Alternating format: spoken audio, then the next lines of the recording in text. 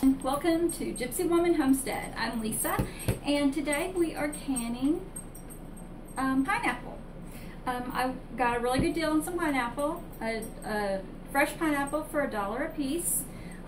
So I bought a few, and you want to know something funny is I went yard selling right after I bought the pineapple. I found this Pampered Chef pineapple slicer, and I got it for $1.50. Which Pampered Chef, that's a deal. So I thought that was just kind of humorous and exciting. So I already have cut up my pineapple. I have it, it's been brewing in a syrup for about 10 minutes of 3 cups of water, 2 cups of sugar. I've got about 45 more seconds to go. I did heat up sterilize the jars only because we've got hot liquid going into hot jars. So we don't want to take a chance of the glass breaking. So I'm going to get 2 out. I'm not real sure if it's going to have enough for 3 or 2 pints. Because you know, after you chop up a pineapple, a lot of it is the outside and the core. So let me go ahead and turn this off. All right. And this is just your handy dandy instrument to get your jars.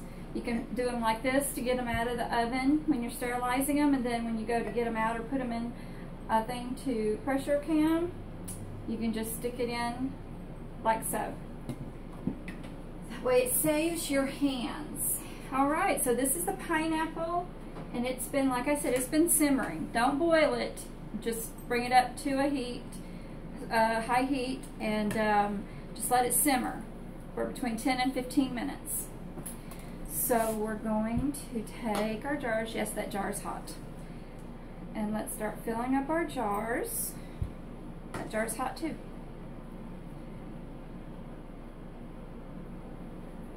Get it closer to here. And we want to make sure it has at least a ½ inch headspace. And why do we have headspace? We have headspace because these are going to be pressure canned. They're going to be pressure canned for 5 minutes at 5 pounds of pressure. Now the reason we give headspace is because when it starts canning, everything's going to start building up in it, the pressure, and it's going to start boiling. And if you don't have the headspace to give it room to rise, then it's going to go and spill over, which will leave sticky residue and maybe even fruit on your lid, on your seal, which means that your product will not seal correctly, and then there will be spoilage.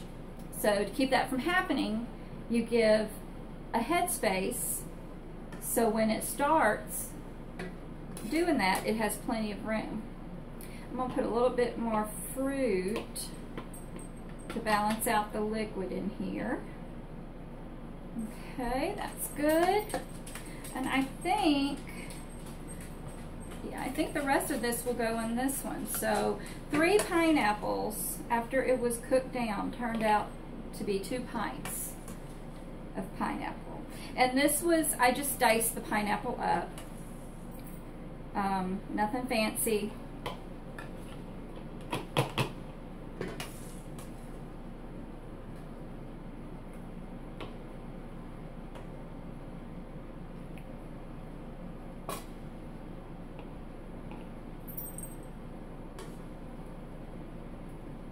Yep, that looks good.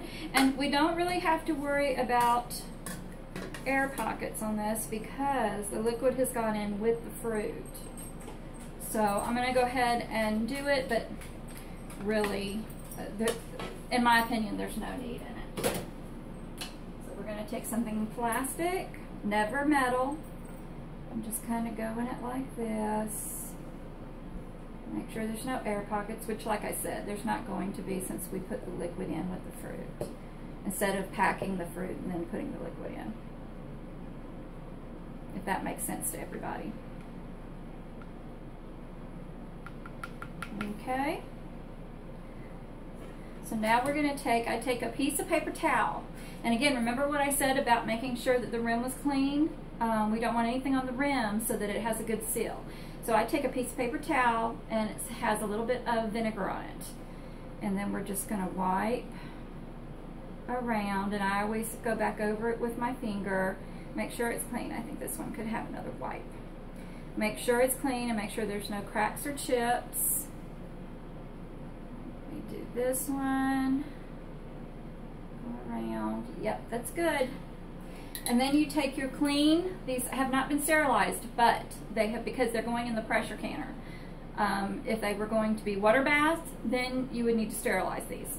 I washed them very well with hot soapy water, so they're very clean. So you're going to put them on the jars.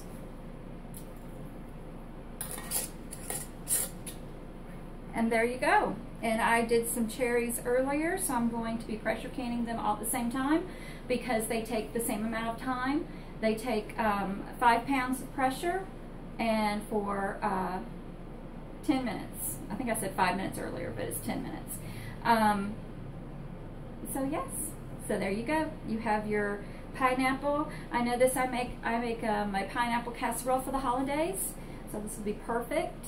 I mean, for $3, you know, I have fresh pineapple that I canned myself with nothing in it but the syrup and the fruit, and you couldn't get it cheaper at the store, and you don't know what's all in it. So there you go. I'm excited. Thank you guys, and come and visit us again. And if you haven't subscribed, please subscribe down below, and if you click on the bell, it will notify you every time I have a new video. Thanks. Bye.